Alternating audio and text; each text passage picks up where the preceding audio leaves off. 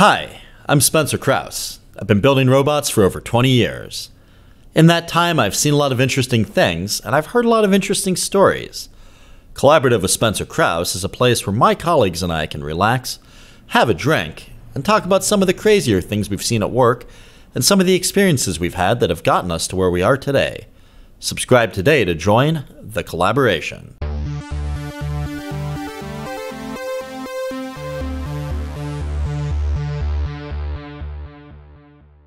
Welcome to the Collaborative Podcast. I'm your host, Spencer Krause. Our guest today is Mike Vindler. Mike is the CEO of Tronix3D, a company that does industrial quality 3D printing, also known as additive manufacturing. Mike, welcome to the pod. Yeah, thanks for having me on. Thanks for coming on. Yeah. Cheers.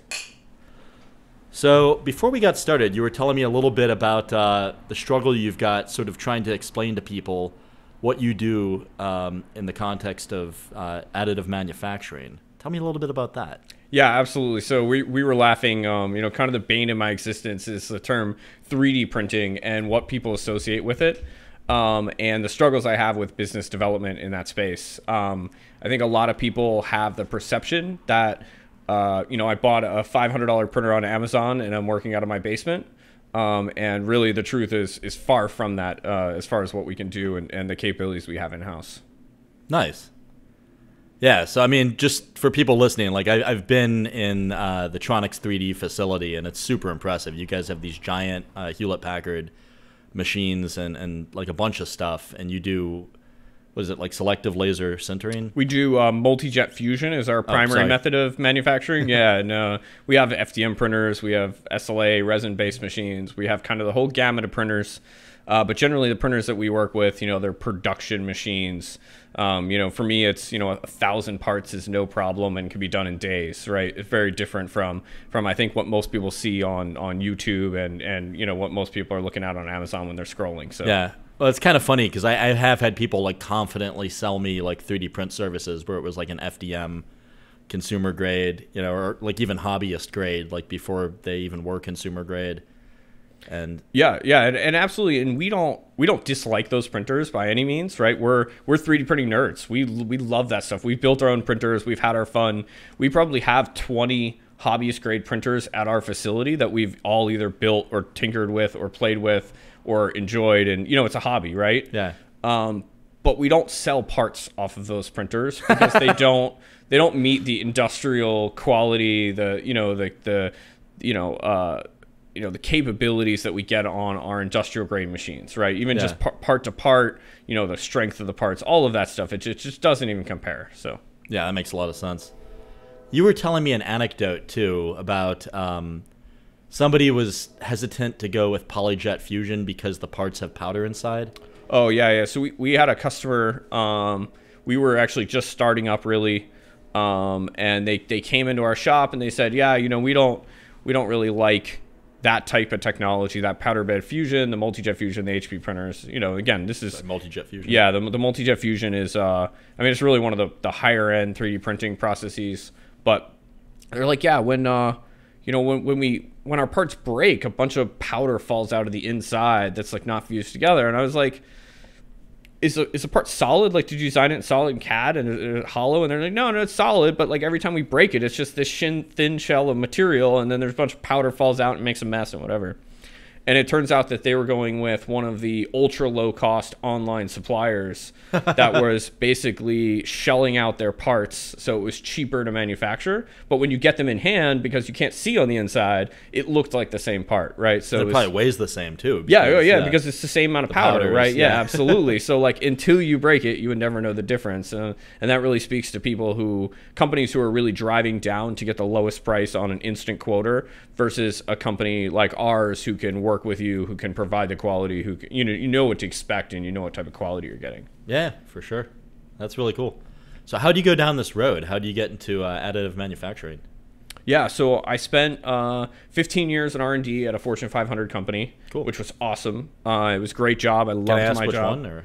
Yeah. So I worked at LinkedIn. Yeah, absolutely. Yeah, I worked at Siemens Energy. Cool. I was an advisory expert engineer, right? So I was like kind of upper level engineering, fun, really cool stuff, really cool R&D team. We were really a group who saw what the issue was in the industry and then came up with a solution for it. We were rarely like told what to do, right? Cool. Which was the kind of the coolest job ever. So what leads me to the additive manufacturing space is everything we built was very low quantity, very bespoke, very unique. And so I just fell in love early on with additive manufacturing. And we bought our first 3D printer in 2005.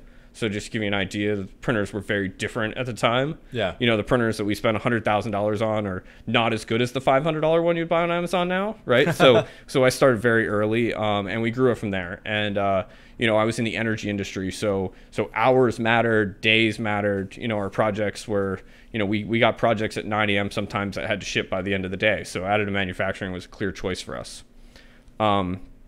Eventually, you know, I worked with a bunch of additive manufacturing suppliers, and one of the suppliers that I worked with on a regular basis, I was a pretty big customer of theirs. They actually, half of their company got acquired for some intellectual property reasons, and the other half came up for sale. And I went out to lunch almost every Friday with the previous owner. And one Friday he said, you know, hey, you know anybody who wants to buy like half of a 3D printing company that doesn't have any employees or space, but has some machines and customers? And I said, you know, this looks like a good way to get out of my corporate job and do something for myself, right? So I took on that challenge. So it was definitely fun. Congratulations. Yeah, thanks. Yeah, for sure. Yeah, that was about a year and a half ago or so. So it was, you know, it's pretty recent. That's awesome. So what's it been like scaling that up? Like, what are some of the things you've done? I mean, can I ask about like the financing side? Like, I'm kind of curious to sort of get into the nuts and bolts of your journey over the last year and a half. Yeah. So I guess I'll start off with a little bit of the financing side. Sure. You know, I sat down. I went out to lunch with the previous owner, right? And he said, you know, anybody wants to buy this company? I said, sure. You know, I'll shop you around. I'll talk to my friends. I know some other people own businesses. By the end of lunch, I really started to think like, oh, maybe I want to do this, right? And I asked that silly question of like, well, how much do you think this is going to cost, right? Yeah. And it was a pretty large number, right? And it's a business with customers and revenue and all of those things, right? And so I kind of sat down and said, okay, I think I'm going to do this. And one of the things that was, you know, I never gone out and got financing externally. I'd always done it inside of, you know, I'd sold projects, right? I'd put together business cases, but it was all internal, right? And when you work for a large company, that money kind of flows when you need it. It's like monopoly money. Yeah. I hate to say that, but really, sorry, it's like no. I agree. And I don't work there anymore, so it's not a big deal, you know. But you still don't want to disparage. Yeah, no, those, yeah. I still get along great with everybody there, and I still technically consult for them a little bit, so it's all good. But no, it's definitely different, right? It's different when it's your money versus your employer's money, right? It's 100% a different thing. And so we went out and fundraised, and we were lucky enough that we had a friend who was already well versed in this subject, right? And he came on as a private investor. And then we also did a friends and family round. Cool. We were able to raise the money we were. And honestly, I mean, the biggest compliment that people gave me is they were willing to put up the money and help us fulfill our dreams. I brought on a business partner. He was great. And we were able to collateralize some of the loans, do stuff like that. So, you know, it worked out really well. That's really cool.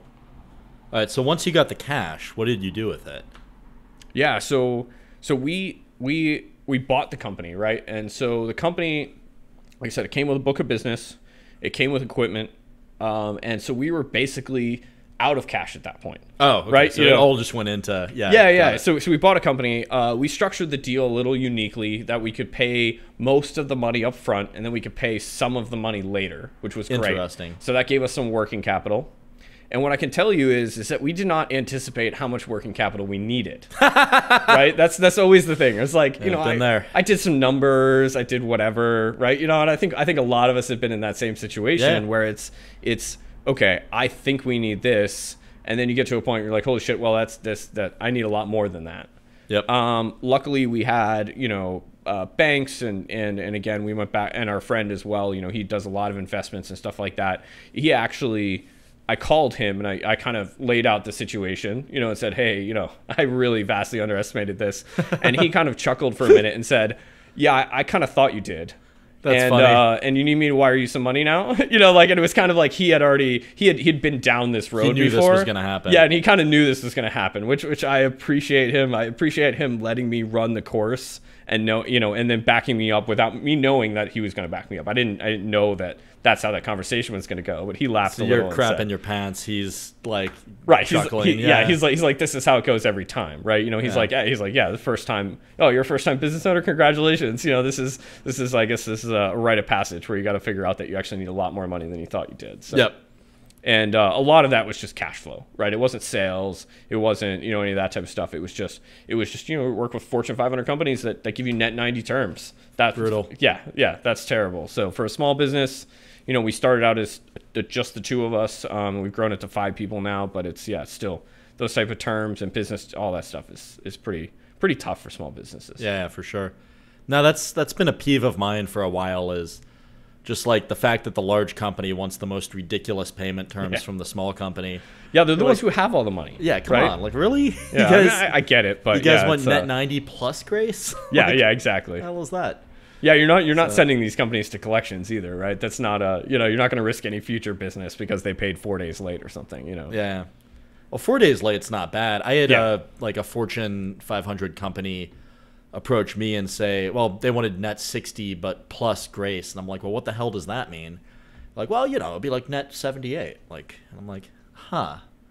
Prefer not to do that. But, that's really interesting. I haven't run into that yet. The thing I do appreciate working with some of the larger companies is that I generally get paid on like day 90 exactly. Oh, okay, that's right. That's not. At least you can know, and you can work with that. Like, you sort of like. What your financing needs are. Right, exactly. It sucks for 90 days. Yeah. But there's an end there's a light at the end of the tunnel, right, at that day 90 point. And if you've managed to cover the gap and then you get the margin and you're doing consistent enough business, eventually there's a lag. But right, it's like the 10 days leading up to day 90, you're like staring at your bank account every day, hoping it doesn't go negative. But but up until that point, I know how that goes. I think we've all been there at some point, right? It's yeah. Now you get that big job and you're like, yeah. Only when we get to this day. And do you guys bill like pretty frequently then? Like, how often do you bill your clients? Yeah, so we bill as things get delivered. Okay. But sometimes, and again, I think for manufacturing we're really short term, which helps us. Yeah. So I am, I'm net 30 on all my materials, which is fine. But from the time I buy the materials to the time where I have a large production run done, it might be another 30 days. Yeah. Right? So I might be paying for materials at the end of that production run. And then net 90 starts. Oh, geez. Right? So now, so it's not even like I get my 30-day grace period on my net 30 terms. Well, yeah, it's a little, a little different. It's a sliding scale. It's, you can run this, the charts however you want or whatever, but there is, it's a little bit of a painful process. But we do bill as parts are delivered, and luckily for us, our turn time is really fast. And I think that's the advantage of additive manufacturing. It's like, why do you want to do this? Okay, I need parts quickly. I need, whatever. So that helps us a lot of times. Like our standard delivery time on parts is 5 days. Yeah, right? That's pretty awesome. And that's pretty normal for us. That's like no expediting charges, so. Yeah. No, that's wild. So we usually bill like net 14 with new clients, or net 30 we negotiate to with some repeating clients. We might go higher than that, but for the most part, like, we try to just, because we're fully bootstrapped, so we try to keep people kind of low. Yeah. And then we bill weekly, and it's all services. So we invoice weekly. And so that kind of gives us like a shorter, cycle to getting paid from, when the hours are paid. And then I'm jealous. But I also know is so working for Siemens Energy, right? And then being a supplier of Siemens Energy. I know because I brought on companies that I needed work done for. Yeah. And they also didn't like the net 90, so I understood that going into it, right? Yeah. But then they would ask me, it's like, can we get better terms? And I would say, here's an email that you can try, right? It's not my, I can't make that decision. I'm an engineer. I'm just, I'm requesting purchase orders. Yep. But I also know that they tell you, well, if you want to do business with us. You worked there for 15 years, and the fact that you haven't been able to get better terms with your company is like kind of proof positive of that. We actually recently negotiated better terms with Siemens, which was tough. Congratulations. And that was thanks to a person who works there that knew how to say the right words. So I to that person, I really appreciate it. But there, awesome. we work with a bunch of other companies as well that are in that same kind of sphere that also give us bad terms. Yeah, that's fair. Yeah, we sort of like jive well with like medium-sized businesses, but I don't know. I mean, I guess so I would say seems like Fortune 500s are just kind of like that across the board, like net 60 or net 90 or net 120 if they're automotive. Yeah, and yeah, that stuff's painful. And even just from like the companies that I would want to work with, I would really, the small and medium-sized businesses are the ones that I enjoy doing work with. Yeah. I think you get a much better personal connection with. I think Siemens is the exception because I had the 15 years of personal connection with those people. Yeah. And I still have that. But there's a lot of production work that we do for some of these larger companies that, like, I don't even know the engineer who made the parts. I don't know what they're going into. They're just running through our printers and we're spitting out parts and they go in boxes, right? Yeah. That's not fun, right? That's work, right? Yep. Some of the stuff that we do with even our smallest clients are guys that are startups that are 2 people that are trying to I put together something with no money and coming to us and trying to ask for the impossible, which I get, and I love some of the challenges that come along with that. Yeah, it's an interesting market for sure. Yeah, and so sometimes we can really help them solve those challenges in unique ways, and maybe it doesn't make us the most amount of money or whatever, but man, we can have a lot of fun with that. So yeah, for sure. That's what keeps me going to work. That's interesting. May not pay the bills, but that's what keeps me going to work. Yeah, that makes sense. Yeah. The startups, I don't know. I just, with those guys, like, I kind of got sad with seeing them go out of business. And so we probably do, like, most of our business is, like, medium size these days, just because, like, well-funded start, like, maybe, like, 10 million above in funding is kind of that's a sweet spot. That's a sweet spot. And, we have some good customers in that range where that still feels intimate. Like, I still feel like you get to know them really well. Still have a great conversation. Yeah. You can still kind of be a little more transparent with each other. Yeah. I think we actually find better value with those customers. Like, I think they find better value in us, and I think, we can provide more to them because of those connections. And because and you said there's you're an engineer, like your partner's an engineer. You guys obviously can probably provide additional value, like if you find some optimization or 100%. If there are some companies that, they email us files. We quote them. They order it. We deliver. Great. That's fine. Again, pays the bills. That's what we do. And then there's the companies that come to our facility, that see what we do, that talk to us, that call us and say, hey, I got this part. I don't know how to make this, or hey, I just had you quote this and the price is really high and I didn't expect that, right? And we like to have that honest conversation, and because of our experience and because I was a customer, I was literally a customer of my own company at one point, right? Like, seriously, I was the customer before I was the owner. That's honestly pretty awesome that you've had that insight. Yeah. So I think I get that perspective, and then the customers that actually consult with us, that talk with us, and a lot of this, we give away for free, right? Because we want the business, we want to have happy customers, we want to do right by people. Those are the customers that we think see the most amount of value from what we do, right? I think oftentimes we can lower manufacturing costs by just being transparent on how we price things, right? One of the things that I always love to tell customers on powder bed fusion parts, I price parts on the space it takes up my machine, right? Because machines cost money, to run, to do whatever, and the amount of material I use.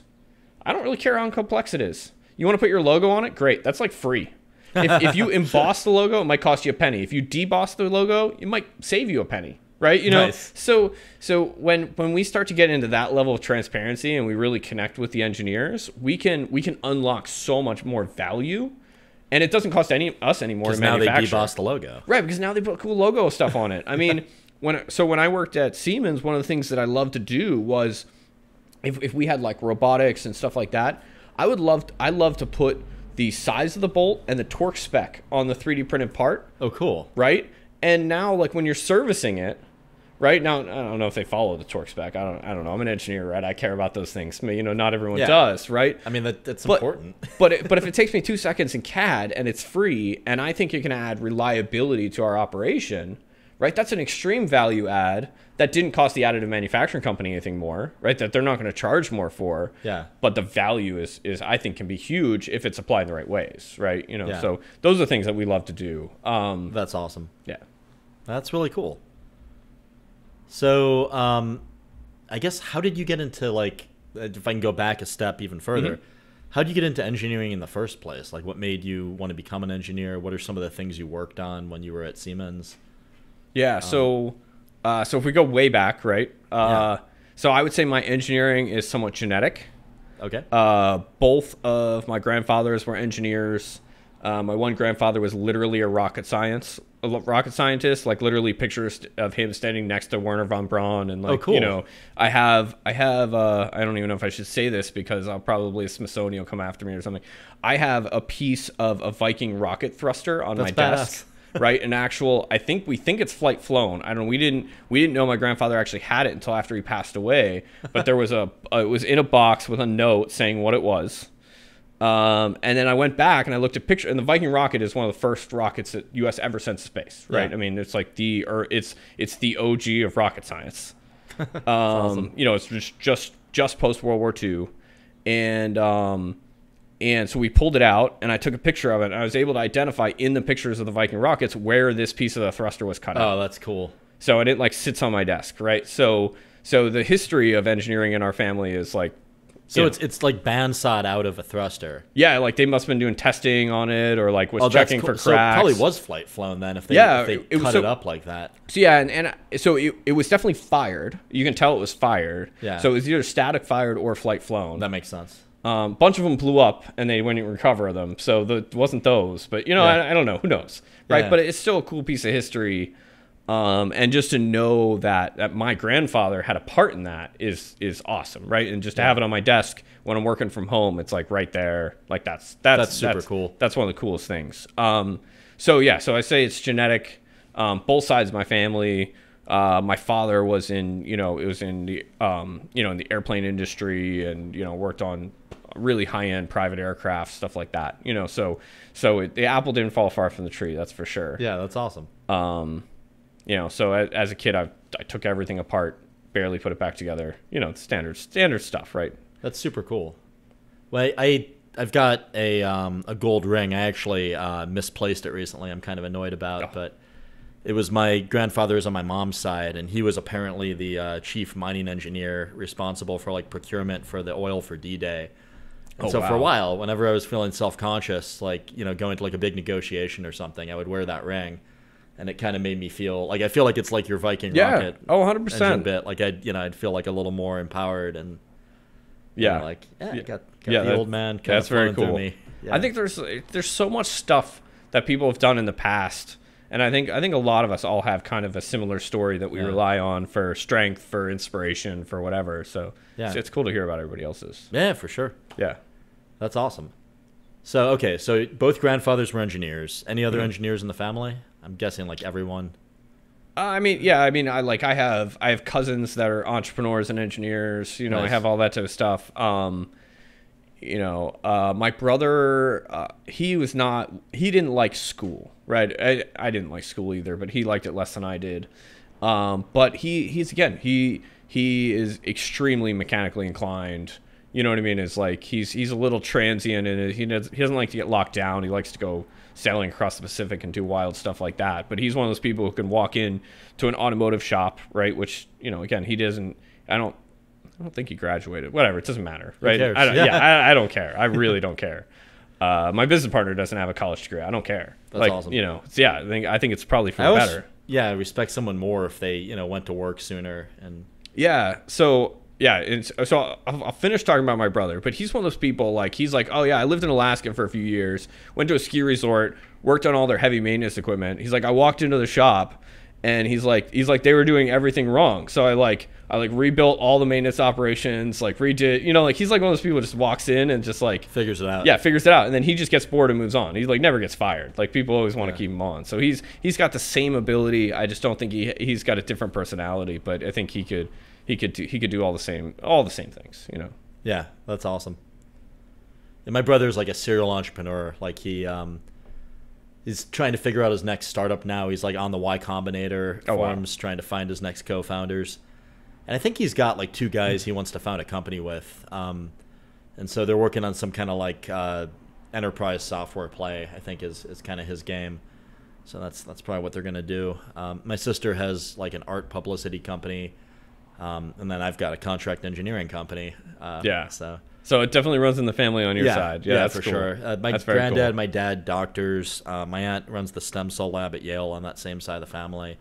But then my mom's side, just all captains of industry, and wow, like executives and stuff. So kind of interesting. So I think like you said, I mean, it's some of it's genetic and upbringing based. Like you kind of want to do what you saw. Yeah, absolutely. Have you ever been able to work with any of your siblings on anything professional? So my brother and I collaborated on like a couple of projects on my company. When we were early on, we started out doing user interfaces as well as like mechatronics. Mm-hmm. And now we do mechatronics and robotics. So we kind of pivoted. We just weren't making a ton of money on UIs, but we helped out with some UIs on his healthcare IT company. And then years earlier, when we were both in high school, we started to make a company to do like custom built like personal computers. So like, oh, cool. It was stupid. We called it Krauseware. So it was like our last name. And we like made like a logo in Photoshop and like a website in Dreamweaver because it was the early 2000s and that was the thing to do. And we started doing that, and then I got shipped to boarding school and we never really got to finish it. Yeah, bummer. So, yeah, but you started earlier. I'm sure you learned a ton from it, right? For sure. I mean, like every kind of half-baked idea that you kind of go through with, you learn a bunch of lessons, and that makes you smarter and more resilient on your next one. So yeah, it was pretty absolutely fun. What about you? Did you ever do anything with your brother? Not really, not in an entrepreneurial way. I mean, I'm sure, as kids we built a bunch of stuff, whether it be like a, I don't know, a fort in the backyard or whatever, right? Yeah, I don't know. We've never done anything professionally together. I think the one thing is, though, my brother just recently reached out to me, and he, like I said, he kind of explores the world. He's kind of one of those more, transient people that just like, he gets tired of somewhere after a year and just leaves, right? That's cool. I'm kind of jealous. Like, I mean, he's seen the entire world, right? That's cool. And so, but he recently just reached out to me and said, "Hey, I have an idea for an app that has to do with sailboat maintenance." Interesting. And additive manufacturing. Huh. He said there's a bunch of stuff on sailboats that they don't make anymore, right? Sailboats, everything's unique. Everything is one-off. Everything's, like it's a very small market. Yeah, that kind of makes sense. Yeah, no, they didn't make 1,000 of anything, Yeah. And so I was like, I like that. And so we just started kind of brainstorming about how we could do something like that. So yeah, so we're kind of exploring that, and that's kind of why I asked is we're just kind of looking at that. So by the time you need a new part for a sailboat, I mean, I don't, if I can't get into the nuts and bolts of your business, I won't ask about it. No, it doesn't matter. By the time you need a new part for the sailboat, I would think your old part is fucked up. Like you've busted it in some monumental way. How do you capture that? Like to do like a 3D scan or like whatever you're doing? Yeah. So at that point. Yeah. So actually, what he wants to do, and I'll get into the really basic details, but he really wants to just start 3D printing pulleys. Like the pulleys. Interesting. Now they call them shivs, and there's a whole terminology around sailboats. But it's a fucking pulley. Sure. Yeah. And there's a difference. He's explained it to me like 4 times. I'm still calling it a pulley. He probably tells me I'm wrong. Right. Whatever. Right. Doesn't matter. He said, but they come in like all different shapes and sizes, right? But there's only so many dimensions that you really need off of it, right? Yeah. But when you go to like a boat parts store or whatever, they never have the one that you need, right?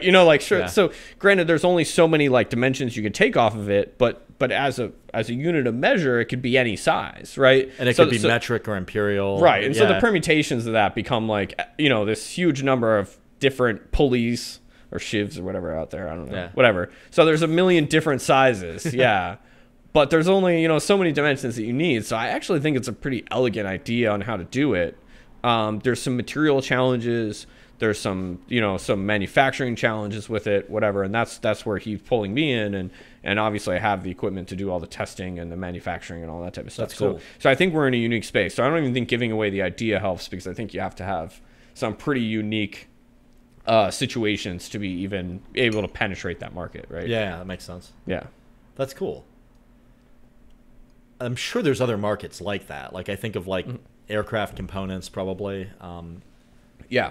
Yeah, we just got a printer that's good for aerospace, but man, we started to go down the path for what type of certifications you need. Oh, okay. And I was like, oh man, I gotta hire a full-time employee just to do paperwork, And but luckily we're talking to some possible some partners that already have the certifications that might be able to contract us to make the parts, and then they do the inspection type of deal. So we're trying to work some ways on that. But what are the materials on that printer? Yeah, so we just got a Robo's Argo 500, which is like Argo 500. Yeah, it's a filament based machine. So it's what you would think when you buy a $500 Amazon printer, but it's big. Prints 500 millimeters cubed and whatever. Oh, cool. But it prints in like PEEK, Ultem, carbon filled PEEK. I think you showed me this PEC. one. Yeah, I mean it's like this thing weighs 4,000 pounds. That's wild. It barely fit in our freight elevator. Maybe you didn't show me this one. Yeah, I probably did. I mean, it's big. It's big blue. It's got a bunch of lights on it. It's cool. Yeah. But what they basically did is they took a really ultra precise 3D printer that has all the controls you would think that a high-end CNC would have, with data logging. It spits out build PDFs when it's done, like of all charts and like all sorts of crazy stuff, right? Nice. Cool, very cool. But then they built that inside of an oven. That's cool. Right. So the entire chamber gets up to 200 degrees centigrade, which is a whole lot of like design challenges to get something that does that. So how do you maintain accuracies within like 1,000th of an inch over a 200 degrees centigrade range? How do you keep your electronics from getting fried at 200 centigrade? I mean, well, that's all about the shielding and the airflow and the I didn't design the printer. I mean, I can see what they did. I'm an engineer. I can dissect it and stuff. But it's all about the isolation and all that type of stuff, and lots of airflow. Probably liquid cooling, I would imagine, in some places. It's actually I think it's almost all air cooled. It consumes it consumes like 18 CFM off our compressor while it's running. Oh, wow. I mean, there's like a lot of and then the filaments you got to keep dry. And when I say dry, I'm not talking about like don't put water in them. I'm saying like just latent humidity in our shop is a bad thing. Oh, that's interesting. Right. So the filaments get stored at 150 degrees C. With 150 C. 150 C, just the storage, just a spool of raw filament gets stored. Like if it's outside of a dry bag, it's at 150 C, and then it has compressed air blowing over it that goes through an ultra drying process. So that way you're putting in ultra dry air at a high temperature. And if we turn off the dryer for like 2 hours, we have to wait another 8 hours before we can print again. Oh, like it's brutal. Wild. Like these ultra, these are like aerospace grade polymers, and there's lots of printers that claim they can print with them, but to print with them well is like a whole different level of thing. And we bought the machine, and it's still a challenge. Can I ask what that thing cost? Yeah, I mean, all in. And when I say all in, I'm talking about like the printer plus basic accessories to get it running. You're talking about $300,000. That's a decent chunk of change. Yeah, for sure, for sure. It's definitely it's a hard number to swallow when you're getting into it. It's a little more than 500, that's for sure. Yeah, and the most impressive part is when we're printing with like a PEEK material, which PEEK is one of the highest temp, ultra chemical resistant plastics. Makes Teflon look like nothing, right? Yeah. And is when I buy it on a spool, just like raw material on a spool, I'm paying $1 a gram. $1 a gram? $1 a gram, right? That's wild. That's not even like the cost of it printed, right? That's just the cost of me like putting it on the shelf. Yep. So it's pretty wild. But when you get into some of these really high end, and what we bought it for is doing production level industrial parts that are for end use, that are for super challenging high temperature situations, all that type of stuff. And it works out. I mean, we produce some parts that you just can't make any other way, or you just can't make any cheaper. So that's awesome. Yeah, it sounds like a sweet machine to have. Yeah, it's very cool. It's I don't like to see the bills at the end of the day, but it's definitely cool to have, and we made some awesome parts on it. Not most of those parts I can't talk about though, unfortunately. That's all good. Yeah, well, so I mean, just about characteristics, like, yeah. Can you make a part that like is decently sealed against ingress? Like, I mean, or is that difficult with like FDM in general? Like, no. It's definitely, we can do that. One of the great examples that's pretty public knowledge. We haven't done this yet, but the manufacturer of the printer shows this is one of their major case studies. And this may sound crazy, is a shaft seal, right? So shaft seal is just like a little U-shaped piece of plastic, goes around the shaft, might have a little metal spring in it to help it stabilize. But when you're working with ultra high temp, ultra aggressive liquids, right? Yeah. You need to make it out of PEEK, right? Yeah. So it's the only thing it can handle so the only thing flexible enough to be a seal. It's the only thing high temp enough to work. It's the only thing chemical resistant enough to work. Yeah. So what kind of chemicals are we talking about? What kind of really nasty acids? Like hydrochloric. Yeah, like I don't know, crazy stuff, right? Sulfuric. Yeah. Phosphoric. Yeah, I don't know. Like refineries in the energy industry use it a lot. Yeah. Stuff like that. So, and I'm picturing like maybe like, I don't know, like 100 C or like what's the kind of temperature you're talking about? Yeah, so it has working temperatures above 200 C. Oh wow. Yeah, so that build temp chamber, that's just ambient, like that's just to make sure that you can get the material hot enough so it fuses to itself. That's interesting. Yeah, so like it could easily go into an oven and cook food and do all the, it's that's wild. Yeah. But I think so it just likes being in ovens. That's like its natural habitat. Yeah. I mean, it's an ultra high temp super polymer, and they call them super polymers for a reason, right? Yeah. They're wild. We print it at like 500 C or something like that. Is like our nozzle. Or I think our nozzle temperatures. I think 450 C or 475 that's C. Wild. I mean, like so that's what it takes to get this thing into a liquid state, so we can actually extrude it. That's insane. So the material science going on that machine alone is... Oh, yeah. Yeah, it's wild. Like and they had to do all sorts of wild stuff. Like the actual tube that holds the liquid going through, it's super viscous and stuff like that. So they had to do all sorts of ceramic lining and all sorts of wild stuff just to even get the material through the machine. Yeah. It's definitely not, it's not an easy thing to do. And ceramic lining means it has to be rigid in those sections, right? Because that doesn't really want to bend. Yeah. I'm just talking about like the short little area from where you melt it to where you like push it out of the little nozzle. Gotcha. Yeah, but like my little nozzle assemblies are like $500, right? Like you could buy an entire printer for $500, and my little nozzle with a little heater in it is $500. That's wild. So, and then it only lasts, I think, like 200 hours of printing or something. Right? So yeah, start to do the math. You don't want to do the math on that, right? Yeah. But it still costs more for the material I'm putting through, for sure. Yeah, that makes sense. So it's still $1 a gram. Yeah, exactly. Yeah. But I was talking about pump seal. So it may sound like a really simple thing, but if you're machining a pump seal, right, you got to start with this round block of PEEK material, and then you got to machine almost all of it away. Yeah. Right. Well, that's really expensive at maybe it's 50 cents a gram if you're buying it in blocks, right? If you start with an additive piece, you only make exactly what you need. And then with pump seals, you just make it ever slightly bigger, and then you still machine it to shape, right, to get the tolerance and to get whatever. Because pump seals have to be like super precise. Yeah. Our additive manufacturing, we can get within a few thousandths, but that's not good. That's not good enough for a seal. So they actually print the seal, and then they post machine it. Oh, that's cool. So it's like almost like an alternative to like an injection molding or a casting. Right. It's a near net shape type thing, right? Yeah. So like just like you would do with aluminum, instead of starting with a big bill of aluminum, you might cast it, and then you might do all your final machining. Yeah. And you might not even have any raw cast surface at the end, but you're getting into near net shape to remove all that type of stuff. Yeah. We can do that with PEEK and plastics. That's really cool. And then anytime, if you wanted to change pump seal diameters tomorrow, we could do it. Snap of fingers, change seals, don't change tooling, don't change anything. So yeah. That's really cool. So that's one of the really simple examples that we can use that just talks about the difference, how you approach where additive manufacturing truly has value, right? Yeah, that's incredible. I didn't think of the near net shape piece yet, so that's I mean that's super cool. Yeah. one of the other things that we've been doing with that printer, and this is the fun side of things, right? Like, so we like to have fun. We like to, we like to print stuff for ourselves. So my business partner and I are car people, race car people. Yeah.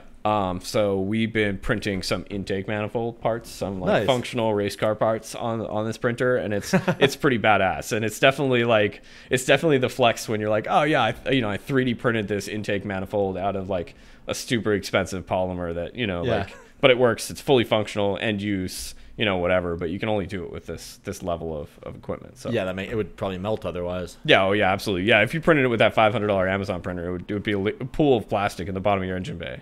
Yeah, or like worse, in your engine. Yeah, that's probably where it'd end up, which is even worse. Yeah. Yeah.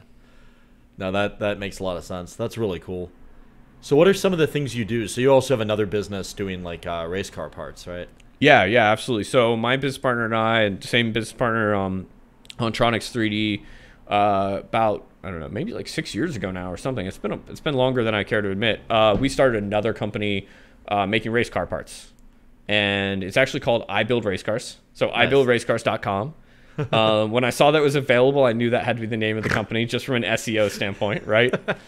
And I got a great story about that. Maybe we'll get to that. But we make parts for Subarus, right? So like the race car, like STIs, WRXs, like the kind of the race car line. It's people for on the street. It's not like, I'm not talking about like Formula One or anything like that. WRXs are fun. Oh yeah, trust me. I have a couple, and I've owned a bunch over the years, and whatever. And I have other cars too. But my business partner and I, we met because back in like 2009, when we were both younger and modifying cars like that, and both being design people and both being engineers, we would look at our cars and be like, I need a piece that does this. And we would just make it. Right. I mean, like, that's the perk of being an engineer. Yeah. Is that you can see something, see a need for it, and just make it. Yeah. And then people are like, where can I buy that? And we're like, oh, we just made it. You can't. And they're like, well, I want to buy that. And you're like, oh. How much money would you give me for it? And then it becomes a business, right? That's how things work, right? You see a need, you do whatever. But one of the funniest things that we go back to, and I think you'll appreciate this. Sure, Mike. My business partner, Jason, he is awesome, but he's like the stereotypical kind of engineering guy. Again, he doesn't have the college background. He actually doesn't like it when I call him an engineer because he doesn't have the education, but he's an engineer. Yeah, I agree. I don't think an engineering degree makes you an engineer. No. He gets weird about it. I don't think, right? I think I spent a lot more money than he did. That's the only difference, right? And that's probably, he's better off for it. We were friends at the time, and so I started this company, and we had both kind of produced products for other companies and done whatever in this space, in the automotive aftermarket space. And so I said, okay, I'm gonna start this company. I went on Hover, I looked up a bunch of .coms, I found ibuildracecars.com, and I was like, that sounds great. I'm gonna do this company. And I said, I want you to join me. I know the parts you're making. I know a bunch of the things that you can do I can't do, right? I'm just like not, he has some really unique knowledge. He builds some awesome parts, like just stuff that just, I don't know if anybody else can do it in the world that I've met. And so he can do that. And he said, that sounds great. We've kind of been down this path, it's never really worked out in the past, and we never really fledged out, so I don't know if I want to do it. But, honestly, the biggest problem I have is with the name of the company. And I said, what do you mean the name of the company? I said, it's great. Like it's ibuildracecars.com. Who doesn't want to build race cars, right? And he said, yeah, but we're not building race cars. We're making parts. And I looked at him and I said, I get that. I said, but it's okay. It's the name of a company. It's like, it talks about it. He's like, yeah, but we're not building race cars. And he it took him a while. So I started the company without him. Nice. And for 6 months, I was like, dude, I'll give you half the company. Just come and join me. And for a while, he just couldn't get over the name because we weren't actually building race cars. We were making parts. And he didn't think it accurately described exactly what we were doing. and we laugh so hard about it now because we were friends before, but now we've started 2 companies together. We've done all this stuff, right? So we're way closer together. And we laugh about it on how his perception and my perception, where I was looking at SEO and I was looking at, how people perceive it and kind of the feel of it. And he was taking the engineering line of that's not what we do. Yeah. Right. And we laugh Definition. So hard. Yeah, exactly. Yeah. It's like, okay, I looked it up in the dictionary and that's not what it says. Right. Yeah. And so we laugh hard about that now. So it's just kind of one of those funny stories. But you know, obviously in hindsight, it's all been great, and you know, it's a side hustle for us. You know, but we actually, you know, we have our industrial space for Tronix3D, and literally in the same building, the next industrial space over is ibuildracecars.com. Nice. So yeah, so we like walk back and forth and do whatever. It's convenient. And yeah, and we've actually started to produce end use parts for like end use products for ibuildracecars.com with our Tronix3D company. You know, and again, leveraging all of the technologies, leveraging the prototyping capacity, all that type of stuff. So again, elevating both companies together is kind of a cool way. But I build race cars is always the side hustle. It's the fun company, but it just doesn't have the market, you know, the market size, right? You know, you're pretty real about that. Yeah, for sure. End of the day, the bills keep coming. Yeah, absolutely. Yeah, that's cool. Do you have any other ideas for like businesses you're trying to start, or? Yeah, we got a bunch of ideas. Nice. Yeah, I don't even know what ones I want to talk about. Oh, no worries. You know. Yeah. No, but what I would say is definitely follow along with what we're doing, and not because I've had great ideas. It's because Jason's had great ideas. Not that, and again, I love Jason. He's great. Not that Jason can build a company from a great idea, but his ideas are unbelievable. So we have a couple spinoffs that we're working on. We're looking at some government funding, some military funding, stuff like that. Yeah. And then some stuff and I know we talked about it a little bit earlier, and I can't get into too much, but we had some really good success in the medical device space. That's cool. That's a fun market. Yeah. So we're looking to get, you know, just like I guess a bigger piece of that pie, right? You know, we had some good success with some of our customers. We had some good success on some other fronts, and we want to capture that a little bit better. And we had a good time, and I think we understand that space a little better now. That's really cool. Yeah, I think to your point, one of my reasons for Tronix3D, for acquiring the company, for going through the process, for bringing Jason on as a business partner, right? Yeah. My long-term goal was, I looked at what Jason was doing in his garage and the ideas that he had and the tech he was building in his garage, right? Yeah. And they were things that 10 years later, it was really obvious that we should have dumped a ton of money into it. Jason saw it. No one else did, you know? And what I wanted to do with Tronix was create a platform for us to be able to develop those things in the future, right? I saw, you know, in hindsight, being a friend of Jason's, I saw a tremendous amount of missed opportunity, and we want to make sure that his next best idea is well captured and brought to market. So, yeah, that's really cool. Yeah, that seems like a great pairing. Like, I don't know, it seems like you guys complement each other well. Yeah, we are very different people in the best way, right? You know, that's a good way to put it. You know, that's awesome.